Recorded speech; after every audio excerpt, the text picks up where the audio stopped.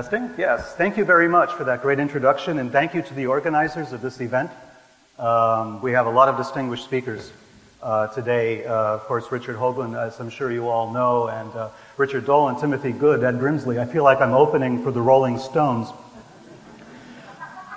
And who remembers the first act, right? But I'll try to make this memorable for you. We're talking about the origins of the secret space program.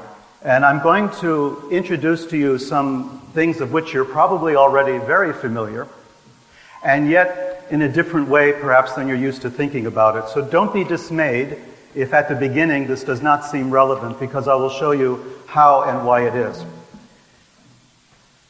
A seminal event for me in the secret space program began in June of 1947. No, I wasn't around in June of 1947, but historically it was a seminal event. And many of you have heard of the Maury Island affair, a very strange, bizarre incident that took place on the Pacific Northwest of the United States. Shortly after Kenneth Arnold, a pilot, gave us the term flying saucer that month, there was a UFO sighting. In this sighting, UFOs evidently crashed, rained debris down upon some civilians, killed a dog, according to the story, wounded a child, according to the story. And it led to a chain of events that are very, very unusual, and yet are evidence of something that took place 20 years later that shows us there was a deep connection between the UFO story, as it was promulgated back in the 1940s, and very serious political and military events of the next 20, 30 years. So, Maury Island affair, there's a UFO sighting shortly after Kenneth Arnold gave us the famous flying saucer story. And a man that we know as Fred Krisman claimed that he had been involved in that incident. He claimed that people had been hurt, that he had pieces of the UFO. And what happened was, individuals of the United States Army Air Force at the time visited Krisman and his partner, Mr. Dahl, and retrieved pieces of this so-called debris of the UFO. They got on a plane, the plane crashed, and both of these Air Force officers died. These are probably the first two victims, mortalities associated with the UFO phenomenon. The first two, there were many more since then, as any student of UFO history knows. So Fred Krisman is this strange guy, a strange background. No one knows too much about him. He seems to have been some kind of confidence man, some kind of criminal, a crook, but maybe also an intelligence agent. There is evidence that there were intelligence connections to his background. He was also somebody I like to call a wandering bishop, and I'll get to that story in a minute, because this is a striking aspect of this whole field that people have not covered because they don't understand it. Fred Krisman, 1947, seminal event in UFO history. He shows up again 20 years later, being investigated by a district attorney, Jim Garrison, in New Orleans, because of his alleged role in the Kennedy assassination. We'll come back to that in a minute. One of the people investigating the Maury Island affair and all of the UFO incidents that were taking place in the Pacific Northwest in 1947, in the months before and after the famous Roswell crash, was this man, FBI Special Agent in Charge, stationed in Butte, Montana. He was in charge of a bunch of files we call the SM-X files. According to the FBI's own documentation, UFO matters were classified as SM-X, Security Matter-X. These were the original X files. This man's name is Guy Bannister. Guy Bannister is a man who will come up again in our discussion 20 years later as a suspect in the Kennedy assassination.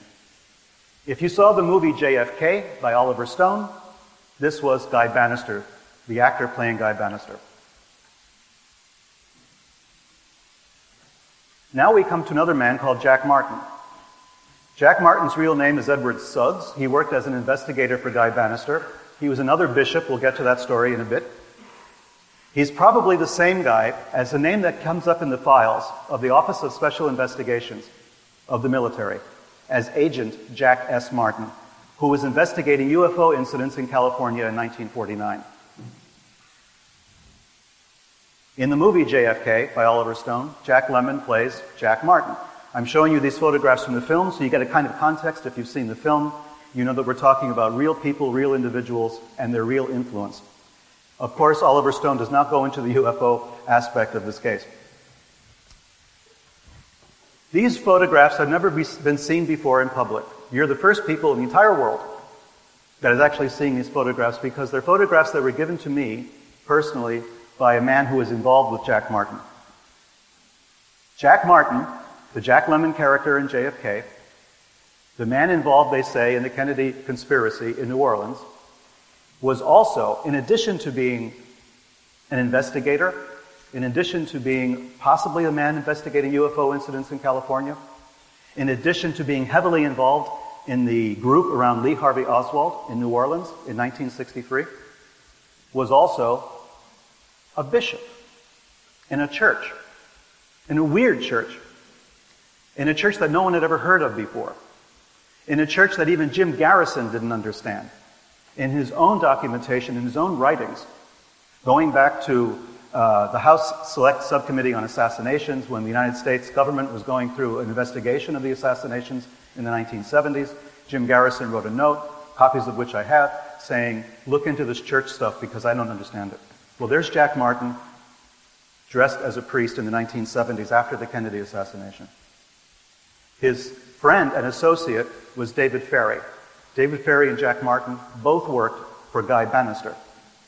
David Ferry, former Eastern Airlines pilot, rabid anti-communist, very much involved in anti-communist activities. He's another bishop of the same church as Jack Martin. And of course, he knew Lee Harvey Oswald, as we know, in the Civil Air Patrol. In the movie, that was David Ferry, unforgettable guy in a fake wig and fake eyebrows, talking about enigmas wrapped in mysteries, wrapped in puzzles, wrapped in all kinds of things. So this is the David Ferry character that made famous in the film. And this is an actual photograph of David Ferry dressed again as a priest, as Jack Martin was. We have co-conspirators in the Kennedy assassination, as we will see, ties back to the UFO and the space program, who were involved in a strange church, a church that didn't really exist except on paper. And this is the church, the American Orthodox Catholic Church. If you review the FBI files, all of the investigations that were undertaken for the Warren Commission, and later by the House Subcommittee in the 1970s, this name will keep coming up, and no one does any background check on it, no one goes any further. Members of this church included a man called Profeta, we'll get to him in a second, David Ferry, Jack Martin, a man called Carl Stanley, who was mentioned in the FBI files, Tommy Jude Baumler, Thomas Beckham. These are all names familiar to researchers in the Kennedy assassination. They were all members of this church, most of whom were bishops in the church. The church had a lot of bishops, not many priests, and no congregations. Seriously. Just bishops, no priests, no congregations. Rarely did they have a building. This photograph was taken in the only building I ever knew that housed the American Orthodox Catholic Church in the Bronx, where I'm from. And I knew the church personally. I knew these individuals personally. I knew this guy right here. That's Profeta, the guy who created the church. I knew him. And I was a member briefly of this group because I lived practically next door. And there's a long story, and I won't get into it now. I won't bore you with it. But the other names on this list are extremely important. Ferry and Martin, we already know, involved in the Kennedy assassination conspiracy, at least according to Jim Garrison. Tommy Jude Baumler was a lawyer in New Orleans, and his claim to fame, as we found out only about a year ago, was that he was the man who incorporated another church, this one called the Process Church of the Final Resurrection, of the Final Judgment, rather, Process Church of the Final Judgment. This was the group that was implicated, rightly or wrongly, in the Charles Manson family, in possibly the Bobby Kennedy assassination. It goes on and on. There are all these churches that swim underneath the radar that had connections to intelligence agencies, the military, and as we will see, to the space program. This was Profeta. I knew this guy personally, a Ukrainian Orthodox priest who left the Ukrainian Orthodox Church to create this church of his own, the American Orthodox Catholic Church. He was picked by Thomas Dewey as the White House chaplain.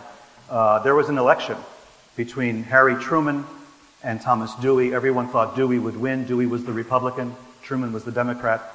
Truman won by a narrow margin, and Profeta once showed me the letter that he got from Thomas Dewey appointing him as White House chaplain when Dewey thought he had won the election. This is how politically prominent and important he was. On the board of directors of the American Orthodox Catholic Church was J. Edgar Hoover, the head of the Federal Bureau of Investigation of the FBI, the man who gave us the X-Files and Guy Bannister and all the rest. J. Edgar Hoover was a member and on the board of directors of this phony church.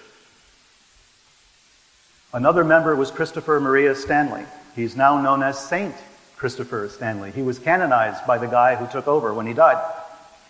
Close associate of all these guys. Ferry Martin tried to implicate him in the Kennedy assassination. He tried to implicate them in the Kennedy assassination.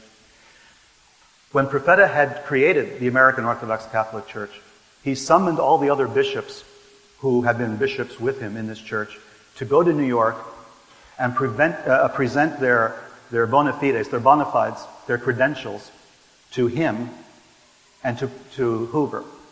The only one who obeyed this was Carl Stanley, Christopher Maria Stanley. Christopher Stanley goes to New York, he goes to Profeta, he signs on, he goes back to his home in Kentucky, he's dead less than a month later, and only 2 weeks after the death of David Ferry, the mysterious death of David Ferry, another bishop in the same church. Suddenly the bishops of this church were all being killed. They were all dying under mysterious circumstances, all within a few weeks of each other. This story you have not heard before, because no one knows what to do with the material. No one knows what to do with this information. So when it comes to churches and guys in funny hats, there is some degree of mystery out there and confusion. This is the organization as I, over the years, uncovered it, starting with our friend Profeta over there, to Christopher Stanley, to David Ferry, to Jack Martin. These were all guys implicated in the Kennedy assassination, and they all wore funny hats. The connection was this, another funny hat, that's J. Edgar Hoover in his Masonic Shriner fez, because he was a Freemason, as I think we all know.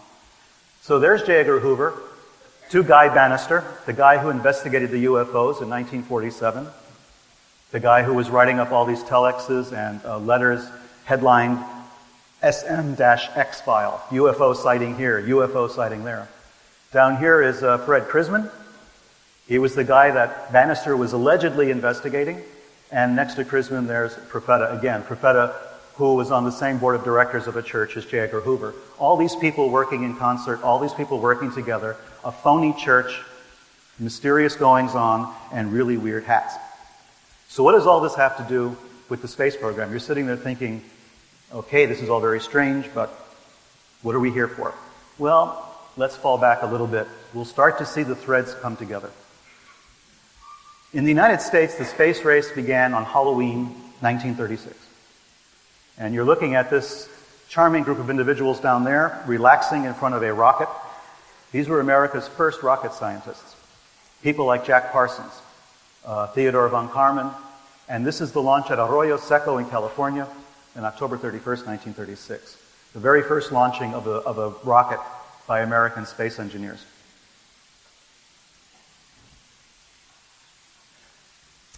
Jack Parsons has a crater on the moon named after him.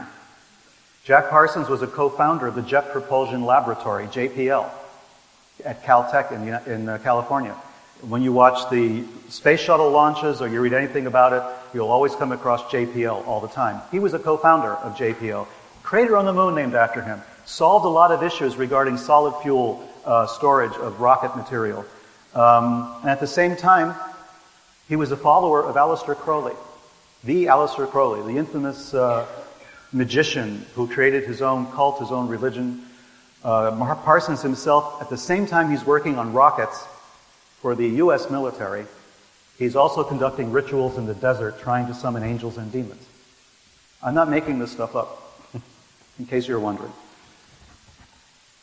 One of his co-workers, one of his partners in his ritual working, his ritual magic, was L. Ron Hubbard, the man who later went on to found Scientology. Hubbard stole Jack Parsons' money, stole Jack Parsons' girlfriend, ran to Miami and bought a boat.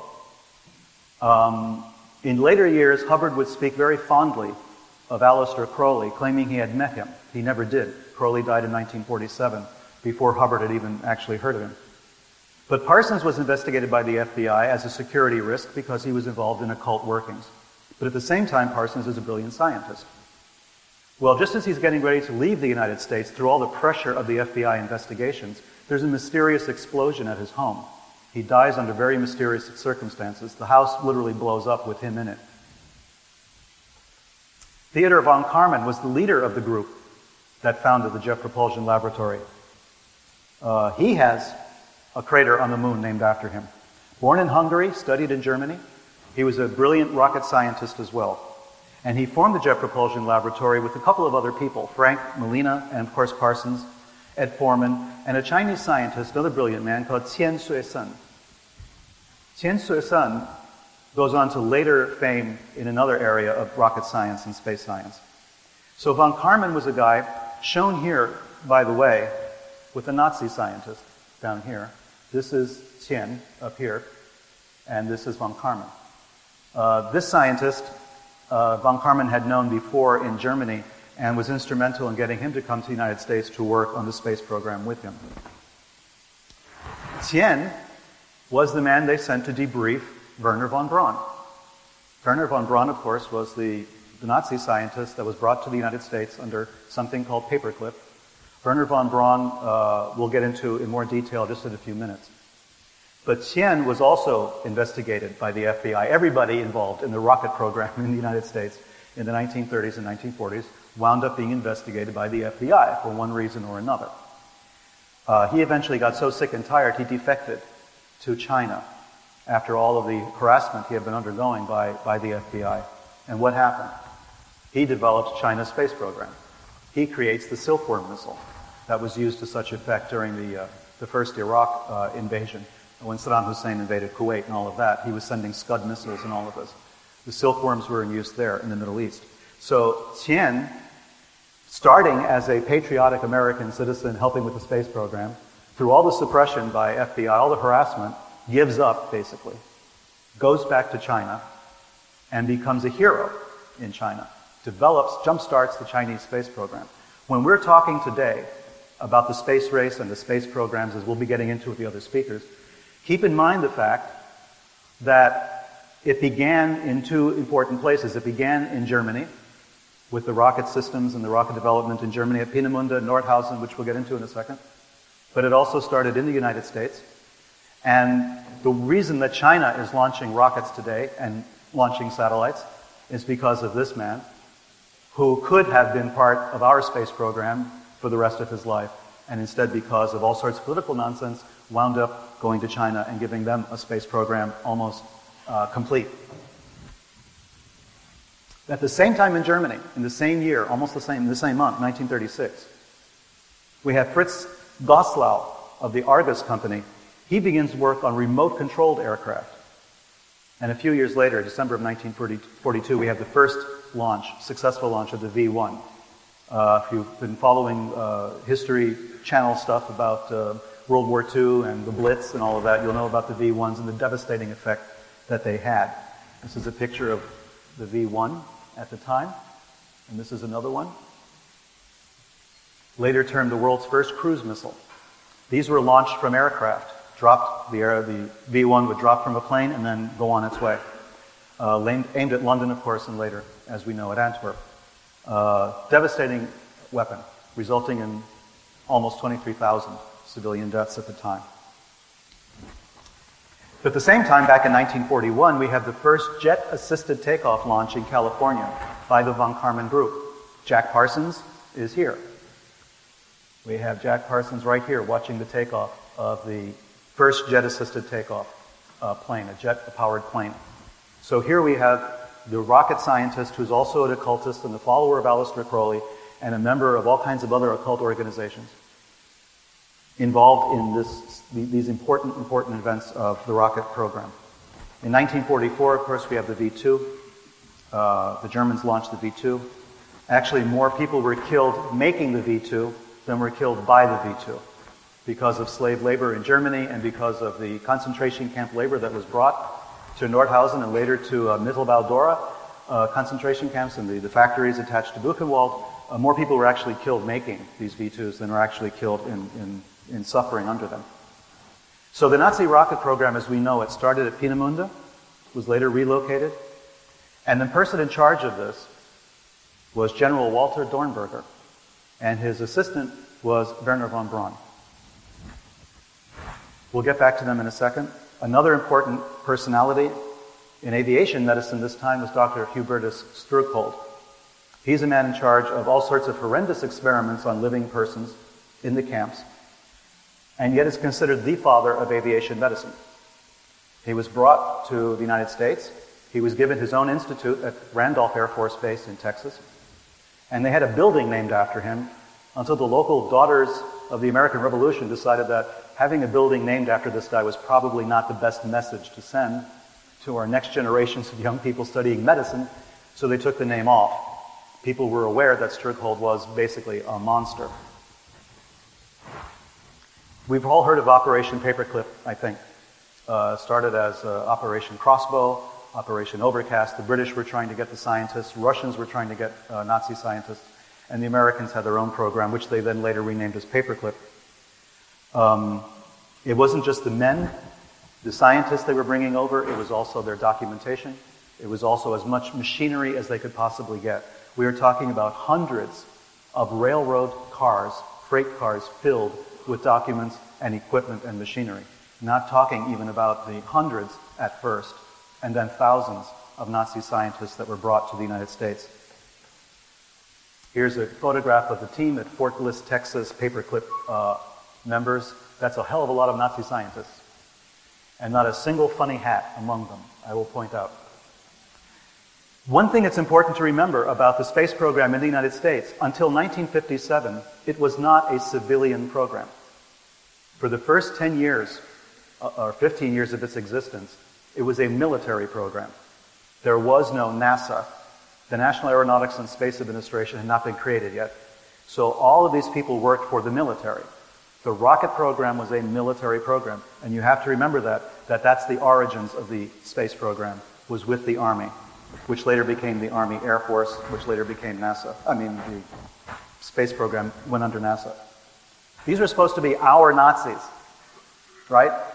We were sold a bill of goods. The United States was told us, oh, these people are not really Nazis. They were Germans. They were scientists. They were helping out. They were working for us. They really weren't believers. Yeah, right. Why then, if this is so, did we bring the best and the brightest to the United States, give them whatever they wanted, all the resources that they wanted, whatever they needed, whatever they asked for? And the Soviet Union was the first country to launch a satellite into space. If they were really working for the United States and they had become born-again American patriots and card-carrying Republicans, yes, Republicans, how did it happen that we didn't get a rocket into space, we didn't get a satellite into space, that the Russians were the first? Well, what happened? Weren't they sabotaging our space program since the very beginning? These are the true believers. This is just a handful of the people you'll come across when you research this. Walter Dornberger later becomes the head of NASA. Later gets a board position with Bell Aerospace in the United States. Is considered a rabid Nazi by military intelligence officials who are doing background checks in Germany. They've got witness statements, they've got documents, they've got everything they need to put Dornberger in jail for the rest of his life. Those documents are buried. Wernher von Braun was an SS major. There are photographs of Wernher von Braun in an SS uniform. The SS was not the Rotary. It was not the Boy Scouts. You didn't just, kind of join the SS because it would further your career.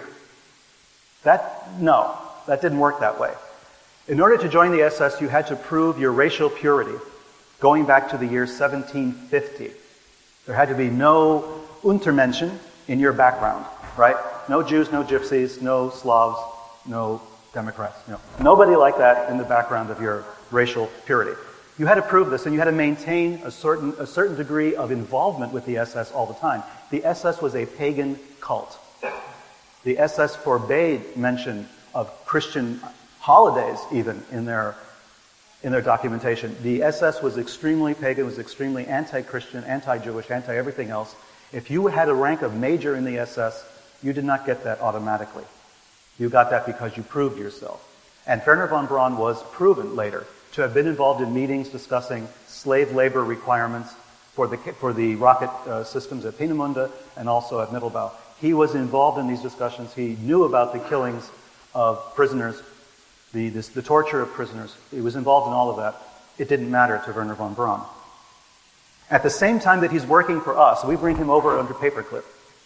He's now in the United States. What is he doing? He's sending classified materials out of the country to his comrades back in Germany. We know this. It's part of the documentation. It's part of the record now. These files have been declassified. Wernher von Braun was working against the United States almost from the beginning. This is a scandal, you know. But yet we consider him the father of the American space program. I mean, he's the one who got us to the moon, right? Kurt Debus was the first director of the Kennedy Space Center, the first director of the Kennedy Space Center at Cape Canaveral in Florida. He was a member of the SS and the SA, the Sturmabteilung, right, the brown shirts, the stormtroopers, two other Nazi organizations. This is the man who turned in his friends and co-workers to the Gestapo if they made disloyal remarks. This was a true believer, once again. As I say, he was an SS officer. The Allies considered the SS a criminal organization for very good reason. And yet, we put this guy in charge of the Kennedy Space Center. Theodor Zobel, another scientist, performed experiments on prisoners in the wind tunnel experiments. We brought him over. He worked for us. Hubertus Struckel, as I mentioned, tortured prisoners, killed people just for experiments, dumped them into freezing cold water to see how long they would survive. Stuff like that. Jumpstarts the Aviation Medicine Institute at Randolph Air Force Base. George Rickey, very famous Nazi, murdered prisoners personally murdered them at the Mittelbau-Dora site. Right, is given positions with American corporations in the United States. Emil Salmon worked as an engineer at Wright-Patterson, as you can see. He torched a synagogue. Heinz Gesicke, rocket engineer. His family in the United States during the war was spying for the Nazis.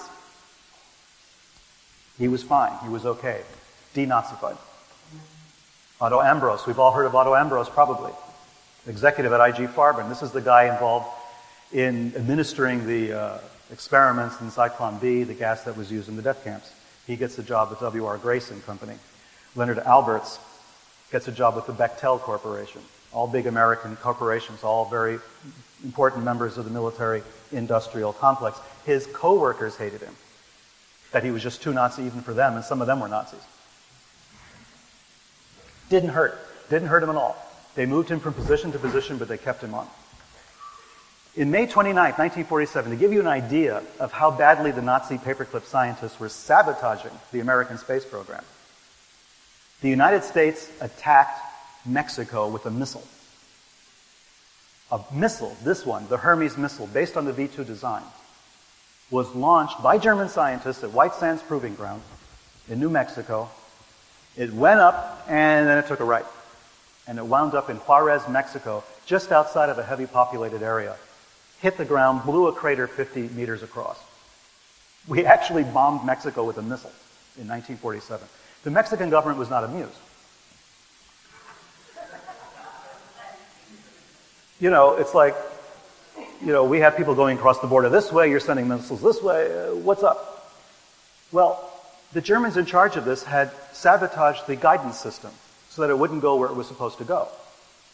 And the American engineers who were responsible for some of these experiments were complaining like mad to the Pentagon, saying that these guys are nuts. You know, they're doing all kinds of crazy stuff. They are not really on our side. Well, We're going to now move into another area. But just for a second, we think about this situation, this scenario. We had German scientists working for us, stationed at military bases in the United States, who were totally unmonitored. They could leave the base at any time.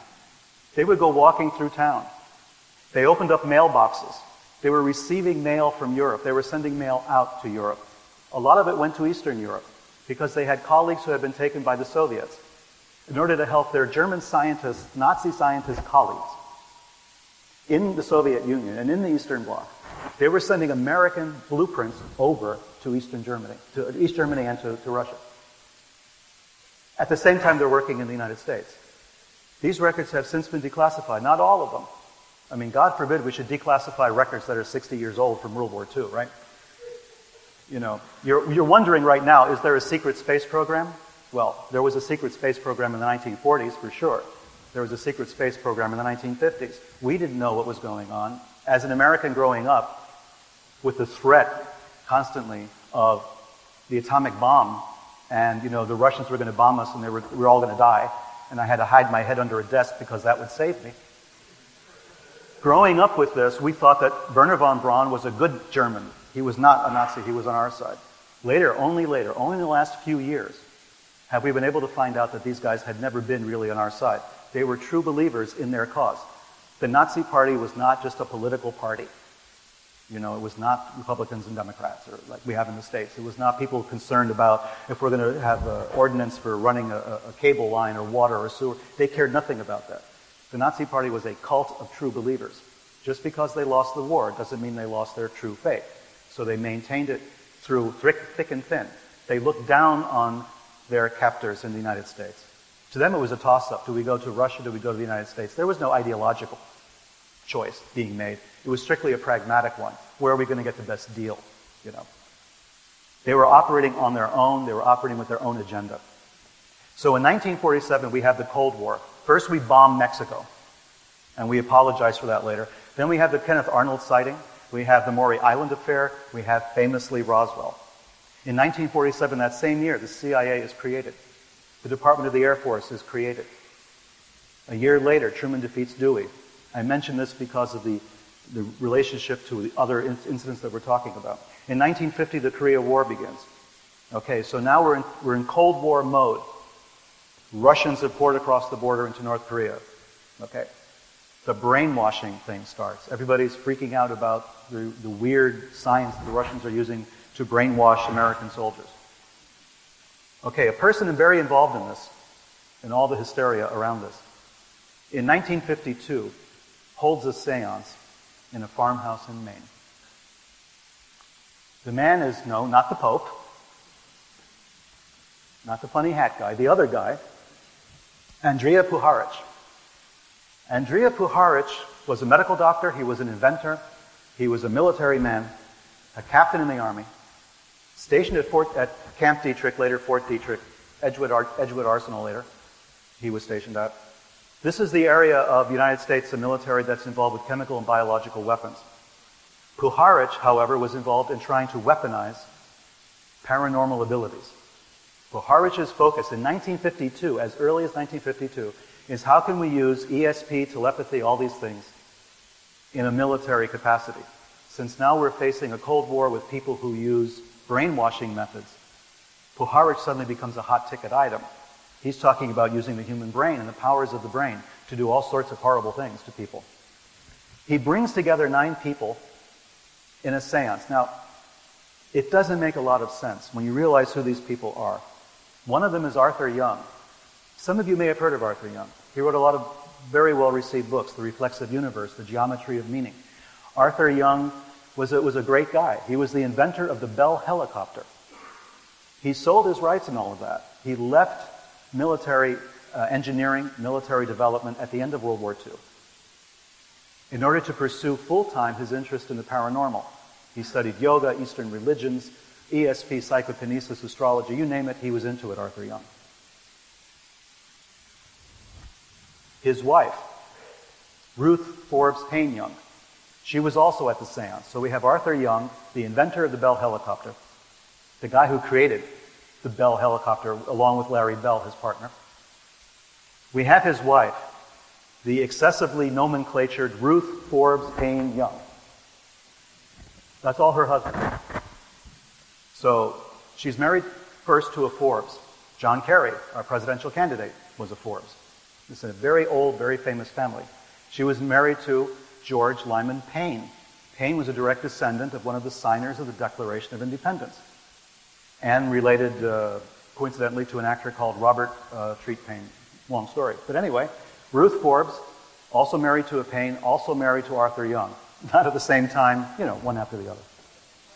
She has a son, Michael Payne, who then gets a job at Bell Aerospace through Arthur Young's influence, because Arthur Young helped create the company. Her son needs a job. He gets him a job at Bell Aerospace in Texas. Her best friend is Mary Bancroft. Mary Bancroft was the longtime mistress of Allen Dulles. Allen Dulles, as you know, was a famous head of the CIA, the one that Jack Kennedy fired over the Bay of Pigs when he told Dulles he was going to split the CIA into 1 million pieces. Allen Dulles was the one who was fired by Kennedy and who later wound up on the Warren Commission investigating Kennedy's death, very conveniently. So these are two people, 2 of the 9. So Michael Payne's boss, right? The boss of Michael Payne, Arthur Young's son-in-law, is none other than General Walter Dornberger. And he's shown here. That's Dornberger over here, and that's Himmler over here. And they all got hats. So these are all guys. So Michael Payne has these direct connections right back to Paperclip, back to the space program. Michael Payne's wife is also named Ruth. She's Ruth Payne. Ruth Payne is a Quaker. She likes folk dancing, walks on the beach, candlelit dinners, and the Russian language. Allegedly, she's studying Russian. That's Ruth Payne. That's Michael and Ruth in Irving, Texas. That's Ruth Payne again. She's sitting way over on the left. Here is a woman called Marguerite Oswald. Here is Marina Oswald.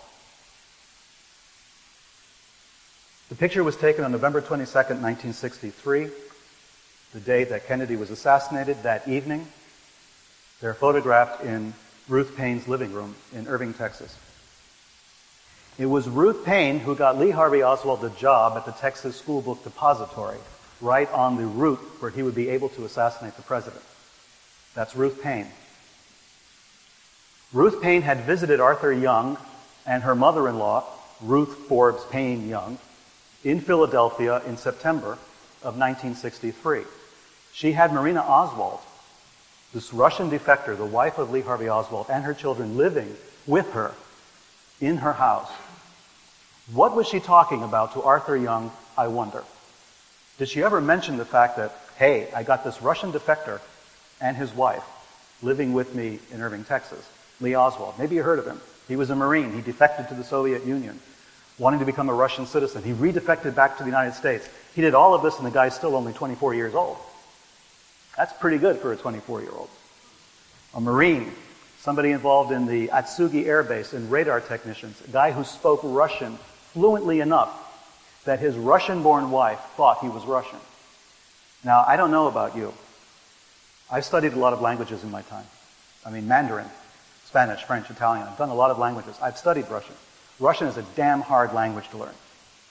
And yet this young kid, with hardly any formal education, just barely got out of high school, joins the Marines and learns to speak fluent Russian like that, so much that he can convince Marina that he's fluent, that he's a native Russian.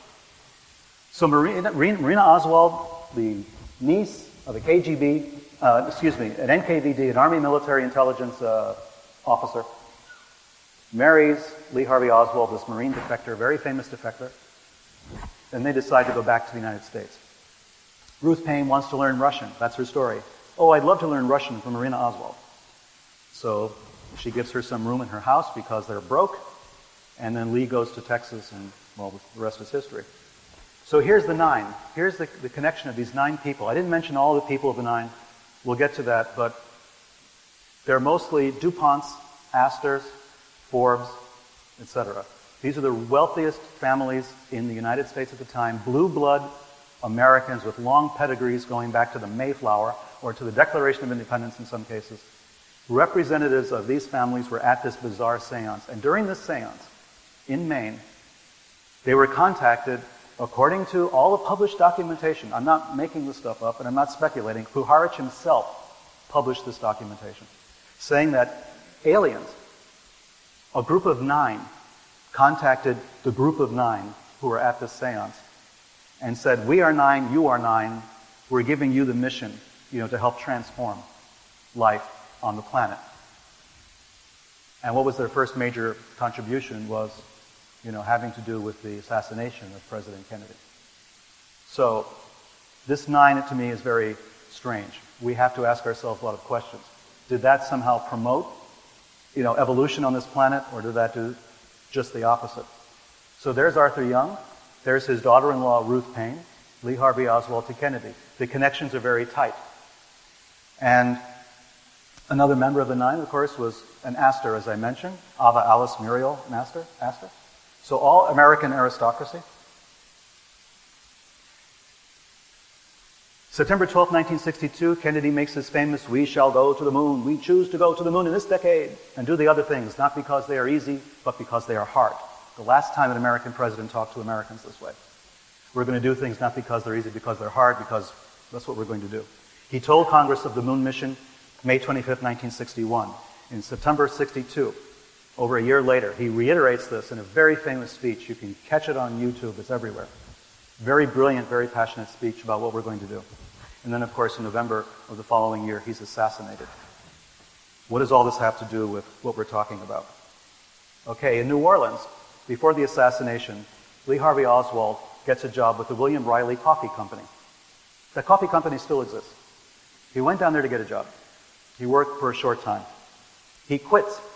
He tells a coworker, "Hey, I've just found the pot of gold at the end of the rainbow," according to the quotation. He's getting a job at NASA. Well, in 1957, the Russians sent up a Sputnik, and that scared the hell out of the American military establishment. It scared the hell out of the American people. They said, "We have all these Nazi scientists, what are we getting for our, what bang for the buck are we getting here? So we have to do something about this." And so they put the fear of God into the Nazi scientists and said, "Okay, listen guys, enough is enough, we fooled around enough, now we have to actually do something." And so the government took control of the space program away from the military and gave it to a civilian organization, NASA. The problem with that was they moved the Nazi scientists from the military to NASA. So it was a change in name only. Suddenly you have military scientists who were Nazis, who were true believers. Now they're working for a civilian agency for NASA under the U.S. government. We didn't really change anything. Direct military control was lost, but the Nazis were still in command.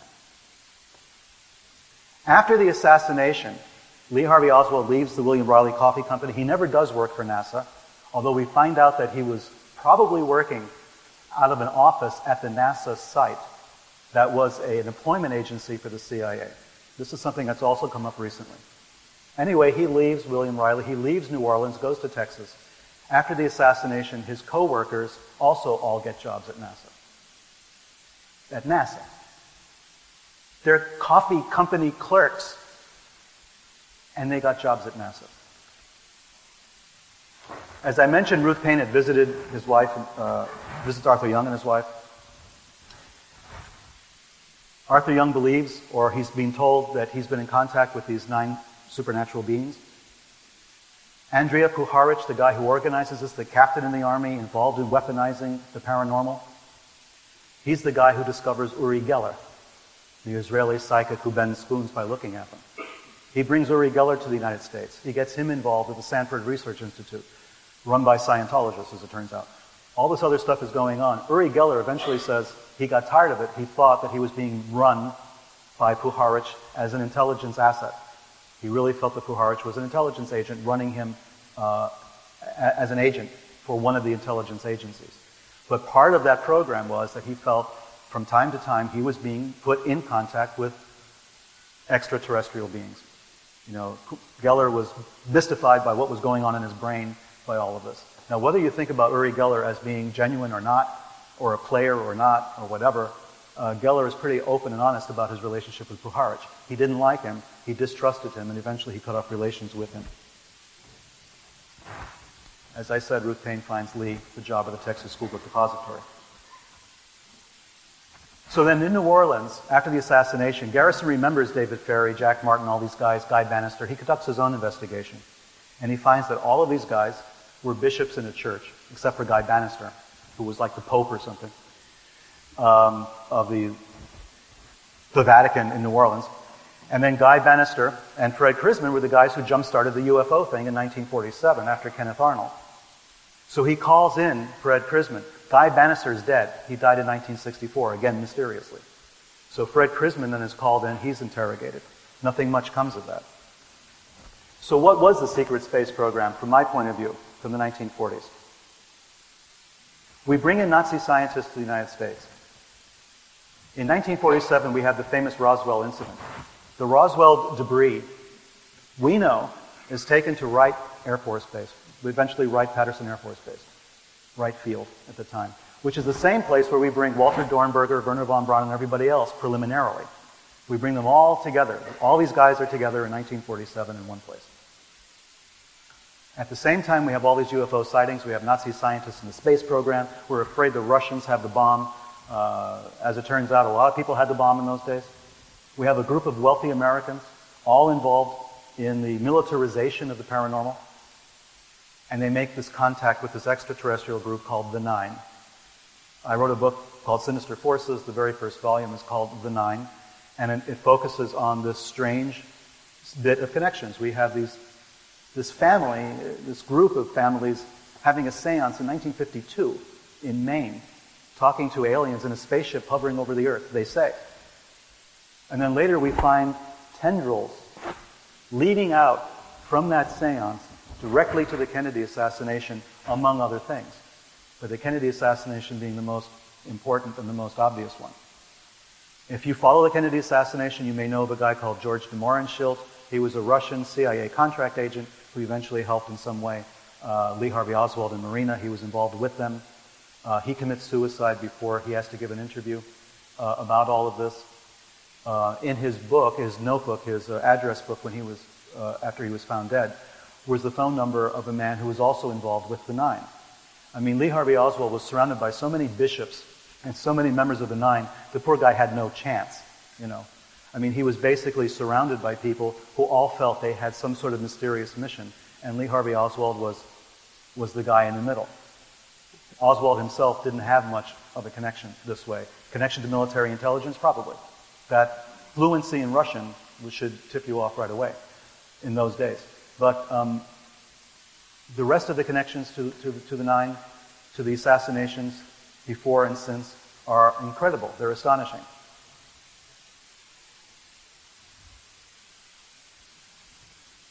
We know the CIA was blamed for the Kennedy assassination. We've all heard the stories.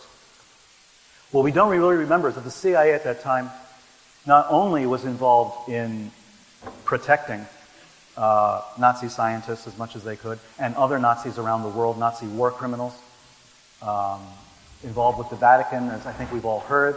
I'm working on a story right now that I hope I'll be able to publish by the end of the year, involving the monastery route, in which the Catholic Church really deliberately helped a lot of very famous, very prominent Nazi war criminals escape, giving them Vatican passports, safe houses. Some of the story you've heard already before. But what we don't really realize is the CIA, at the time of the assassination, for instance, was heavily involved with another Nazi organization, the Gehlen organization, which was running agents for the CIA in Eastern Europe and against the Soviet Union. Again, just like in Paperclip, these Nazi scientists were not really working for us. They were taking our money, they were giving us phony reports. They were virtually useless against the Soviet Union. As it turns out, years later, as we find out, when all the chips are in, when all the information is there, we find out they've been sabotaging us as well. Allen Dulles was protecting Nazi war criminals since before the war ended. We know that in transcripts of speeches and talks that he had with famous Nazi leaders going back to 1944 and 1945. And the fascinating thing about Allen Dulles, bringing all of these pieces of these disparate things together, was that he was Mary Bancroft's mistress. Okay, Mary Bancroft was the friend of Ruth Forbes Payne Young. During the Warren Commission interviews with witnesses, and you can read this in the Warren Commission transcripts, Look for Ruth Paine. Read her. She appeared twice before the commission, talking about what she was doing in the days and weeks and months leading up to the assassination, how she knew Lee and Marina Oswald, all of these questions. Alan Dulles is part of that committee. He's sitting in.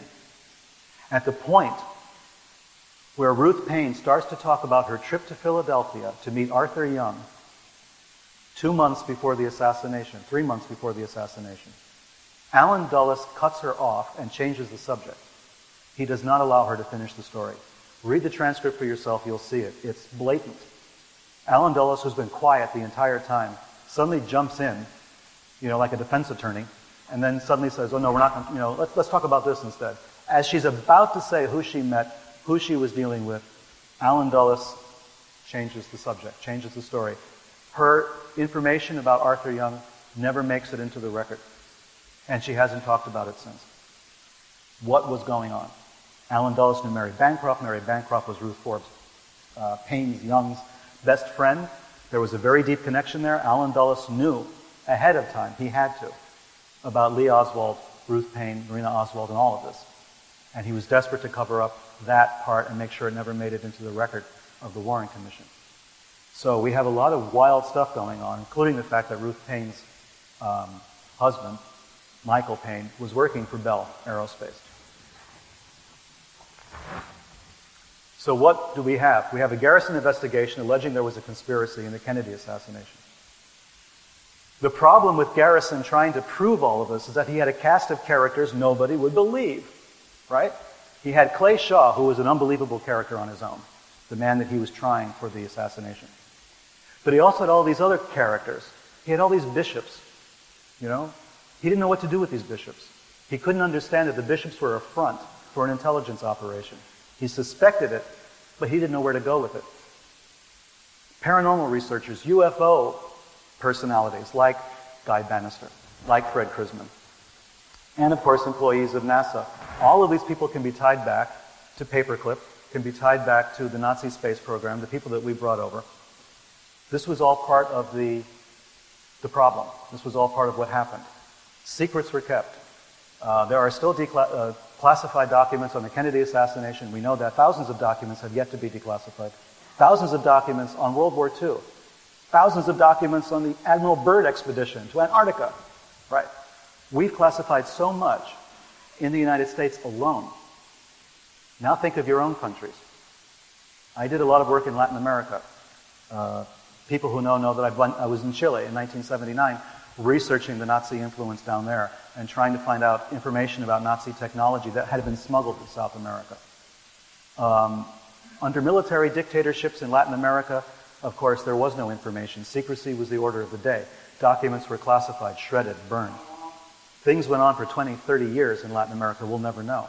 And yet, many of our Nazis wound up there, in Argentina, in Chile, in Bolivia, Uruguay, Brazil, Colombia, Ecuador, Peru, everywhere. There were Nazis in hiding, all of these places. They were scientists, they were SS officers, they brought technology, they brought money, vast sums of money under Otto Skorzeny. All of this was being brought and developed into programs. Perón used to brag about his own space program, developing a new jet system, a new, a faster than speed of light kind of thing that he was talking about and bragging about, because he knew he had Nazi scientists there working for him. The author Joseph Farrell, very good researcher, has written about the Bell, has written about alternative sources of energy that were being developed by Nazi scientists in South America, in Bariloche, very close to where I was detained in Chile, on the other side of that border. So there's a lot of secrecy yet. We know history, only the declassified portions of history. The world that we know is based upon what we've been told. We can read books about history and feel that we know what's going on. But I can tell you, the history of the last 100 years is largely still classified. We live in a kind of dream world, thinking that we know what actually happened. Right now, there's information that the Japanese had detonated an atomic device in August of 1945 off the coast of Korea. And there are Japanese intelligence officers who come forward with this story and who are insisting that it took place. If that's true, we have to rewrite the end of World War II, right? Then we have to go back and say, wait a minute, what really happened? If we talk about paperclip, the way I was taught in school in the 1950s and 60s was that the Nazis these were good Germans. Werner von Braun was never a Nazi. Dornberger was never a Nazi. All these guys were on our side. As it turns out, it wasn't true. As it turns out, they were sabotaging us every step of the way. Our space program was the result of Nazis trying to stonewall us and to prevent us from getting there, until eventually, after Sputnik, they were told, you better do it or get out. So that's what happened. We sold our soul in the United States, and not just the United States, believe me, other countries as well, including the Soviet Union. We sold our soul for this technology. We dealt with some of the worst war criminals in history. Not just even the Holocaust, but the idea that they had slave labor that they worked to death and replaced with other slave laborers. And these people who employed these slave laborers deliberately, who were involved in every step of that process, including the killing of these laborers also, were the people that we brought over for the space program. Our space program has its origins in people, on the one hand, like Jack Parsons, who once wrote that he was the Antichrist. He was a brilliant man, but he believed he was the Antichrist and was ushering in a new age of witchcraft, according to him. And he was a follower of Crowley and member of the Ordo Templi Orientis and all of this, a very brilliant guy, but a very strange guy, on the one hand, and we had the Nazis on the other. You know, these were the people that were jump-starting the space program of the United States, starting in 1936 and going up until the moon launch. So we have to go back and relook at this history and ask ourselves why. Why was it so necessary? Why was the space program militarily necessary? Why did they work for the Army? Why did they sabotage the process as much as they could? Why did the Army allow Nazi scientists to wander off the base and do whatever they wanted to do, communicate with whomever they wanted to? Fort Bliss, Texas is on the border of Texas and Mexico. That region in the 1940s was like Vienna during the Cold War. It was a place where spies hung out with spies. It was rife with all sorts of intelligence activity. All sorts of things were going on in that border area. All the way from the California-Mexico border all the way through Texas, all the way to Brownsville. There was a lot of cross-border traffic. A lot of very strange individuals crossed that border. A lot of military people, a lot of intelligence people. The Nazis were still running spies after the end of the war because they were protecting Nazi assets.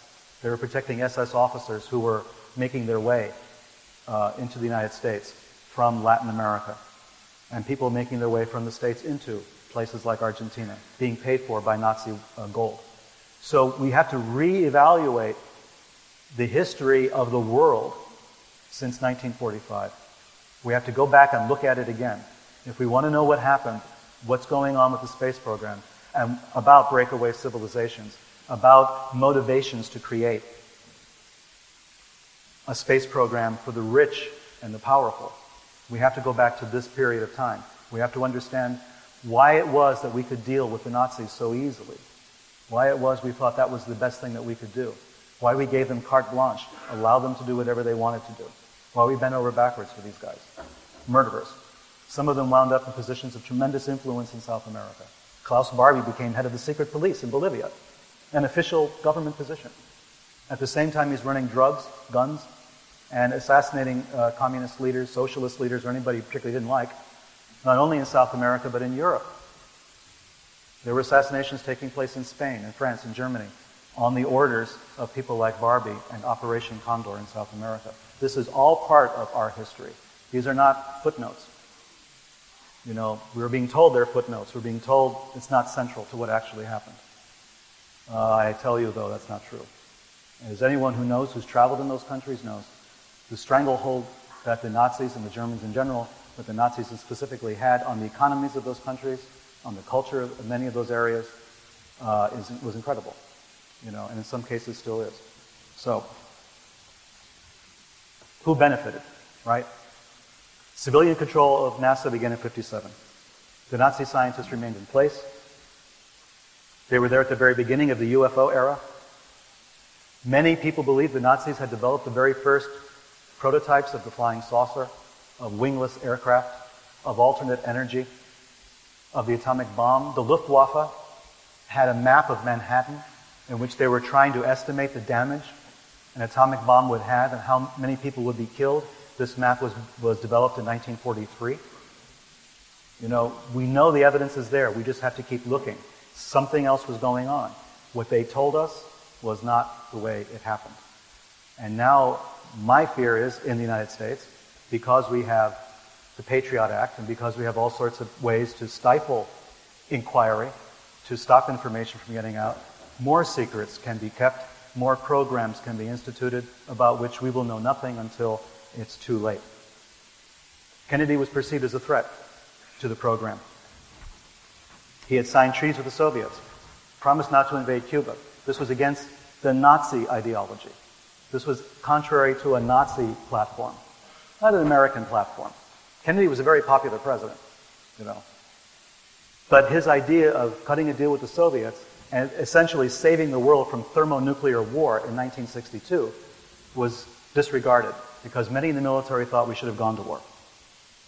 The Nazi right-wing coalition was very strong. In the United States, it still is. If you look at who finances and who helps a certain political party in the United States, you're going to find that there's tremendous support from Nazi and neo-Nazi organizations for that political party. One party in particular, not the other. So you're going to ask yourself, well, what is all this about? President Reagan, of course, was heavily supported by something called the World Anti-Communist League. The World Anti-Communist League was populated almost entirely by Nazis, former Nazi officers, former people who had worked against the Soviets, working for fascist and Nazi dictatorships. And it was incredible stuff because they were true believers. George Patton famously said we were pointing our guns in the wrong direction when we went after the Nazis. We should have gone after the Soviets. There's a lot that we could talk about, and I don't have the time, I don't think. How am I going for time?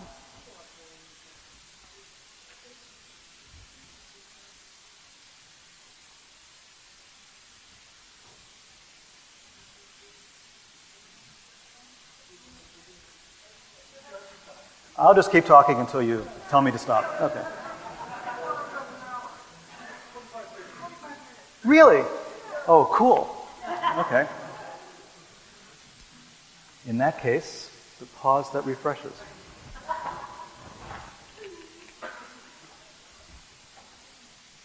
Here's the question I want to ask.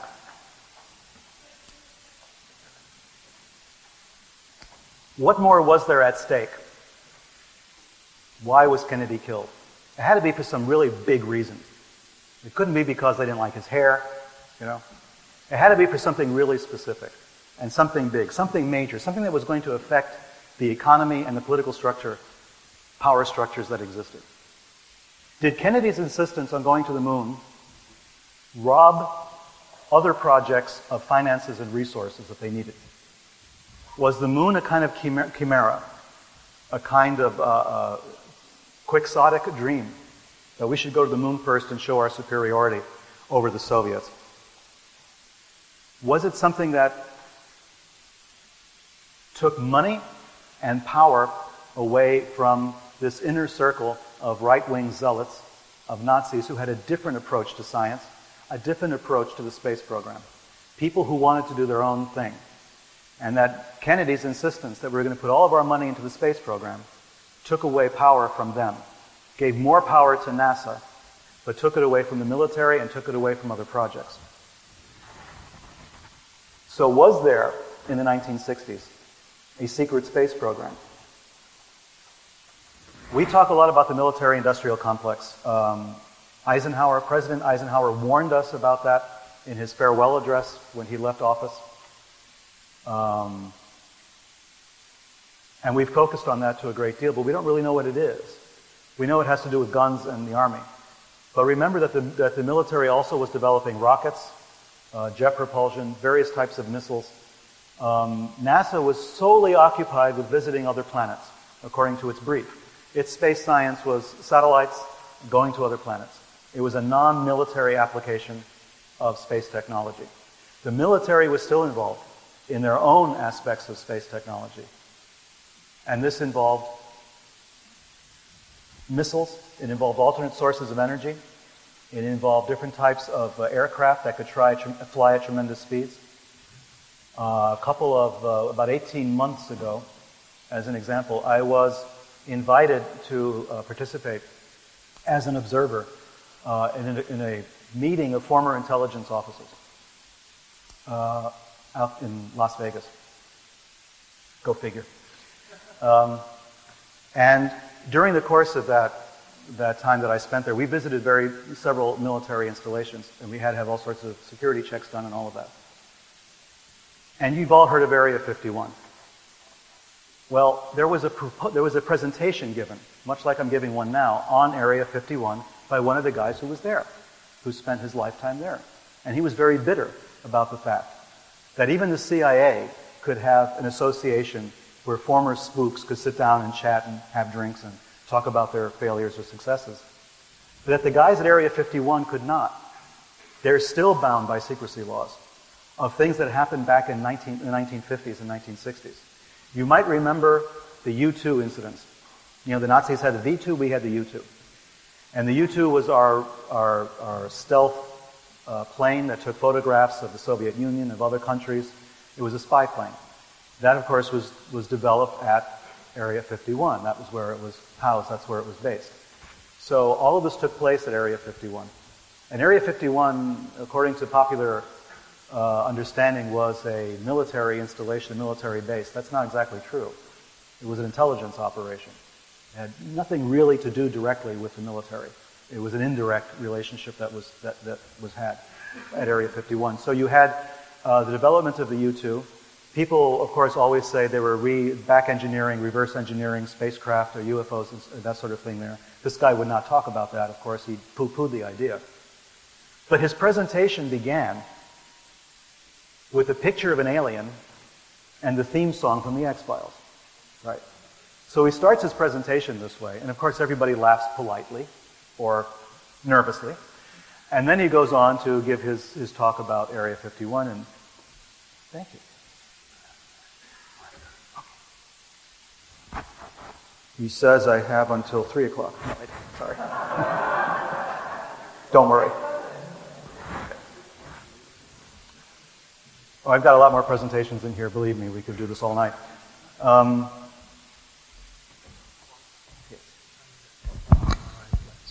Okay. Sure.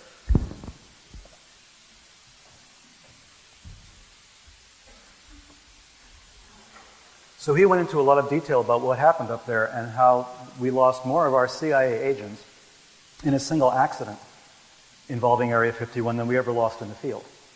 So there was a lot going on up there, and that's still classified. He still can't really talk about it, not even to a group of former intelligence officers who had all signed secrecy oaths and everything else, and he still couldn't go into it. You know, so his presentation was rather thin.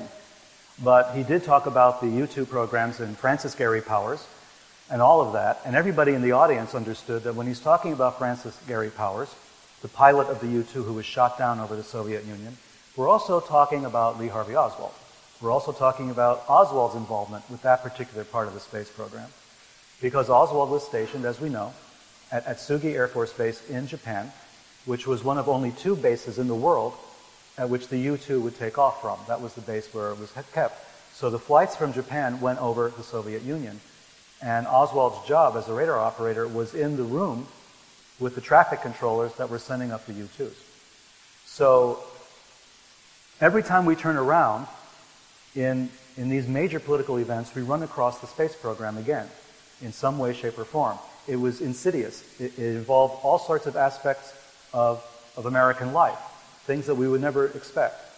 Why did people who worked at Riley Coffee Company all go to work for NASA? Why did Oswald claim that he was getting a job at NASA?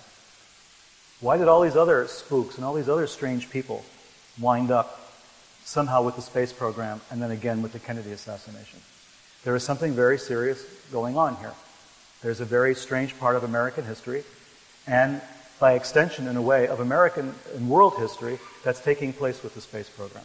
If you look at the space programs in Europe, if you look at the space programs in China and other parts of the world, you will see all the connections going back to this one central phenomenon of the space race between the Soviet Union and the United States. And you have to ask yourself, was it really a space race? You know, politicians on both sides may have thought it was a race.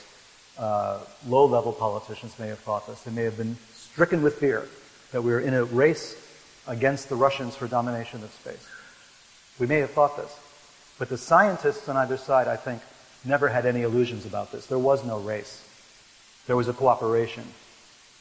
Someone at some point decided the Soviets can go first. They'll have their Sputnik, and they'll send a dog into space, and then eventually they will send an astronaut into space. The Russians had the first go at it. How could they possibly?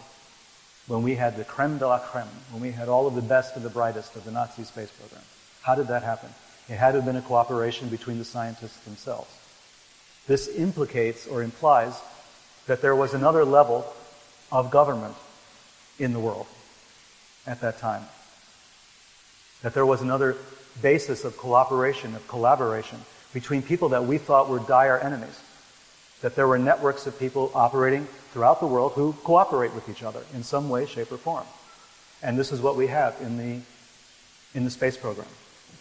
They cooperated so much that people died, people were killed, people were assassinated. Serious investigations into the UFOs led to the deaths of a lot of people. James McDonald, famous scientist who went before Congress and insisted that the UFO sightings were not the result of sightings of the planet Venus, swamp gas, or weather balloons. For this he was ridiculed. He was later found dead. They said he committed suicide. They always say they committed suicide. That's the standard response. Murray Jessup, right, involved in the Philadelphia experiment stuff and a researcher into UFOs and all of that, commits suicide, they say, in Miami, Florida. All of these people who are seriously involved in this study, who try to promote it, who try to talk reasonably about it. Not wild-eyed, aluminum foil hat wearing people, talking that their minds are being controlled from Venus or something. These are serious people. James McDonald was a very serious guy. He was a scientist. He was a doctor, a PhD, a meteorologist. He knew what he was talking about. Dead. Jessup, a very reasonable guy, a very sort of scientific-minded guy, not the kind of wild-eyed guy who would believe anything that anybody ever told him. In the last month or two of his life was extremely paranoid, extremely nervous. He felt that there was something going on, that somebody was after him, and then he wound up dead in Miami. So we have these things connected with the UFO program. Why? If the UFO phenomenon is a figment of our imaginations, if we're projecting stuff onto atmospheric conditions and we're seeing ghosts or something like that, why all of this secrecy? Why all the murder? Why all the suicides? What does that have to do with just believing in 6 impossible things before breakfast? There's something very serious, something that points to people who are willing to spill blood in the furtherance of a goal or an objective. And the best example we have of that in the last 100 years has been, of course, the Nazis and the SS. People who thought that to kill huge numbers of people was justified for a kind of spiritual reason. The Nazis believed very seriously. This was not propaganda. They believed very seriously in the idea that in the blood is the spirit. They believed that your race carried a spiritual component and that those of inferior races, quote unquote, were inferior spiritually, so it was okay to kill them. In fact, it was necessary to kill them to purify the rest of the planet, to purify the race. This was something they believed very sincerely. And they looked to American scientists who came up with this idea in something called eugenics and the race science program.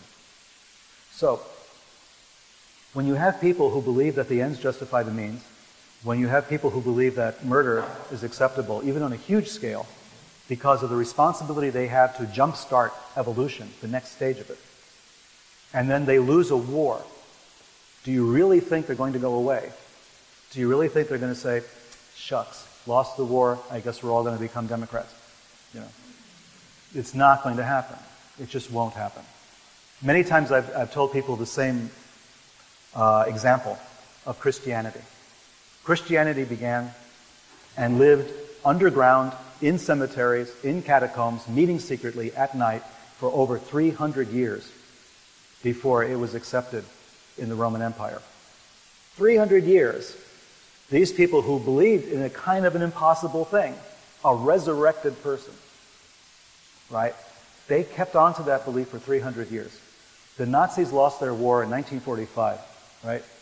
65, 66 years ago. That's not a long time. You know. Some of them are still alive. Some of these people are still alive and they're still having influence in their own countries. They're having influence as far away as Australia. They're all over the place. You know. And as they die off, they have people who are following in their footsteps, people they've talked to, indoctrinated. They don't go away. This is a cult that does not disappear. The problem with this particular cult is that they're very well funded, and they have a lot of supporters in a lot of countries. I should say, including this country, but a lot of other countries. No one is immune. They're everywhere. Okay, and I'm not saying this out of paranoia. I'm the kind of person who generally does not behave that way or think that way. But the facts, the documents speak for themselves. The presence of Nazis and neo-Nazis in this world, in general, is growing. It's not going away. I travel a lot. The last 20 years especially, I've traveled to more than maybe 40, 50 countries. And I find constantly in airports, in developing nations particularly, copies of the Protocols of the Elders of Zion, this famous hoax that was invented by the Tsarist secret police back before the Russian Revolution. I mean, they're being reprinted in local languages everywhere. Henry Ford, the American inventor who invented the assembly line for making automobiles, was a notorious anti-Semite. He was part of the origins of our military-industrial complex. His assembly line technology was used to make planes and jets and bombs and tanks and everything else. Here was a guy who was as anti-Semitic as Hitler, to whom Hitler gave the highest award that Nazi Germany could give to a non-German, in the same year that he gave it to Benito Mussolini. Henry Ford's writings are being reprinted around the world. His anti-Semitic diatribes that go on for pages and pages and pages are being reprinted and available everywhere. I've found it in airports in Latin America and on bookstalls and newspaper stands in Malaysia and Indonesia and in Singapore. I mean, everywhere. Being offered as though it was true. Being offered without criticism, without critique. There's a beginning of a wave of this kind of anti-Semitic, pro-Nazi, pro-fascist sentiment that's taking place. And it's taking place everywhere. It's taking place in the United States as well as anywhere else. Because people are afraid. It's the fear that we've inherited. I talked briefly about Charles Manson. I made a passing reference to him. Charles Manson was brilliant in a sense. He said, "Get the fear." That was his famous slogan. Get the fear. Become afraid. Marry the fear. Become wedded to it. This way it cannot control you. Understand the fear. You know, feel it in your bones, and then you can get past it. The idea was to fear completely and then not to fear anything anymore. Manson famously feared nothing. I mean, at the same time, he was a great manipulator. Fear is used to control. It's used to control us in the 1950s as I was growing up in the Cold War. We believed at any moment we were going to be bombed by the Russians or the Chinese. I don't know how the Chinese were going to do it, but we were told the Chinese were going to do it. The Russians, of course, were going to bomb us at any moment. We were living with this every day. We heard the air raid sirens every week. They kept testing the air raid sirens, so we would always hear an air raid siren. At that time, I lived in Chicago, and the sirens would go off. You know, they kept testing them every week. At any moment, you know, we would hear these things on the wrong day, and we knew the day had come. We would be bombed. This fear made it possible for the military-industrial complex to grow. And then, you know, things kind of quieted down. The Soviet Union fell. The Cold War was, quote-unquote, over. Nothing else to fear anymore. Of course, that would mean tremendous loss of revenue for the companies that had been based on fear. So we needed something else. Right? We needed another enemy. So Saddam Hussein came along. He was very, very convenient for us. So Saddam Hussein was a new enemy, a new scapegoat. You know, new people to hate, new people to fight against, new people to raise an army against. So everybody was happy again back in the state of Connecticut, which is virtually run by the defense establishment. Everybody got their jobs back. And then, of course, famously, we had 9/11. Now, a lot of people will ask, do you believe that 9/11 was created by a conspiracy? I always tell people it doesn't matter. Look at what happened. Look at how 9/11 was used. That's what's important, really important. Because 9/11 was used the way, to go back to the 1930s, the way Hitler used the Reichstag fire. There was a fire. Definitely there was a fire. It took place at the German parliament. No doubt about it. What was in doubt was who started the fire. Hitler said they were communists. He said, there's a communist conspiracy in this country. It's going to destroy us. You have to give me all of the authority. You have to surrender your liberties, and I'll keep you safe. We know what happened. In 9/11, the same thing happened. We were told, oh, we have Islamic terrorists. They're everywhere. They're going to kill us. In order to be safe, you have to give me, the President of the United States, total power. We have to be able to spy on you. We're going to suspend habeas corpus. We're going to do all these things because we need to keep you safe. Well, what's the point then? You know, what's the point of surrendering who you are and your identity for safety? You can only do that if you feel really, really afraid. It only works if there's fear. If there's no fear, in your right mind, you would never make that trade-off. Never. It would never occur to you to do that. It's only fear that makes it possible. So, as Manson said, get the fear, you know. Fear is this great motivator of people, and fear is used to keep us from looking at what may have really happened, what may have really transpired.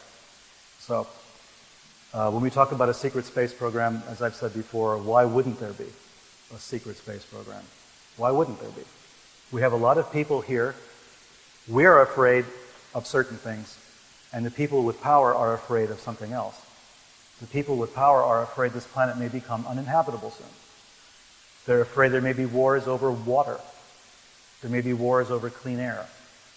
Whether or not you believe in global warming, whether or not you believe it was created by humans or not the issue. The people in charge, they won't tell you this, but they do believe in global warming. They do believe that the planet is gradually becoming less and less inhabitable. So there would be a secret space program.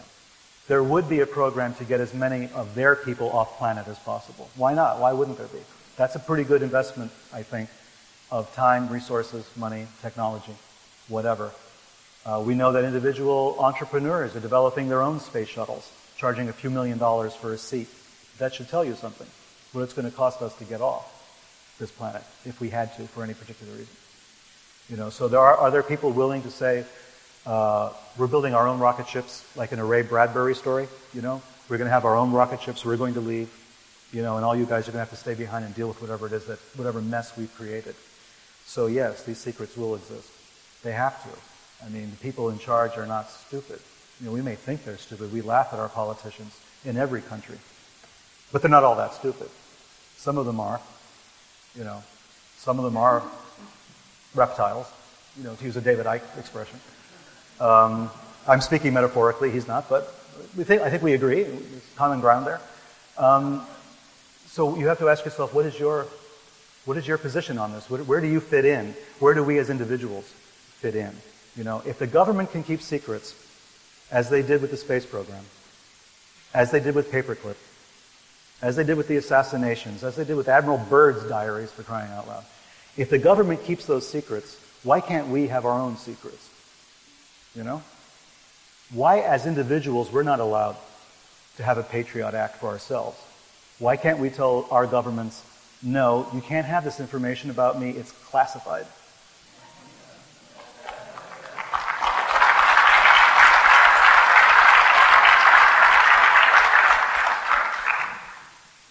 A friend of mine, a guy called Norman Mailer, years ago during Watergate, came up with the idea that the people should have their own CIA. This was his concept. He said there should be a people's CIA, you know, to work against the other CIA. We should be collecting our own information. Well, things like WikiLeaks have made this possible, right? The internet has made this possible. We have the information available to us. We can start digging. People do come out of the woodwork. They do start spilling their guts, you know. There are people who are close to what's going on, who have a little piece of information, and they're willing to share it. And these people, when you put these pieces together, you can start to see what's really going on. That's a good thing. But also we have to have a way to protect our own information. This is the thing that governments will never agree to. They will say, wait a minute, you know, we're keeping secrets. We have our classification systems. We have documents. We have things that you're not supposed to know because you can't handle the truth, as Jack Nicholson said. You can't handle it. But yet they give to themselves the right to know everything they possibly can about you. How does that happen? How does that work? So I think Norman Mailer was right. What you need is a way to collect information to defend yourselves against the collection of information against you. And there has to be a way to do this. And in the secret space programs that we're talking about, we'll continue to talk about today, you're going to hear about a lot of secrecy. You're going to hear about a lot of suggestions for new types of technology that have been going on. We know that technologies exist, for instance, that would give us free energy or close to free energy. And they've been in existence for a long time. We can't get access to that, because of government policies, because of secrecy, because of classified documents, because of the opposition by corporations. So our lives are on the line, because of these policies that are taken, these positions that are taken. And they're not taken by you and me. They're not taken by people in general. It's not all of us getting together and saying, why, no, we shouldn't have free energy. That's horrible. None of us would agree to that. And yet we have to accept it. And this is what's wrong. This is the kind of mentality that helped to support the space program back in the 1940s and 50s when we brought Nazi scientists over. We were not allowed to object. People did. People did. Jewish organizations wrote letters complaining to Truman, wrote letters complaining to the Pentagon about bringing Nazi scientists to the United States. Truman was on their side. Truman forbade the Pentagon from bringing Nazis to the United States. He said, no, we will not do this. This barters our soul. You can't possibly cut deals with these murderers. The Pentagon ignored him. That's how much power the president has, right? The Pentagon ignored him. They totally ignored him. And internally, the memos that have surfaced in the last few years show that they thought, well, the Jews are overreacting. They saw those films about the Holocaust. We can't trust their judgment right now. Excuse me? How could anyone who had seen the film clips in the late 1940s as they came out of Germany and were being showed at every movie theater in the United States, and all the soldiers coming back talking about liberating the camps, how could anybody have said the Jews were overreacting? They're just being emotional. I know. Must be that time of the month for the Jews.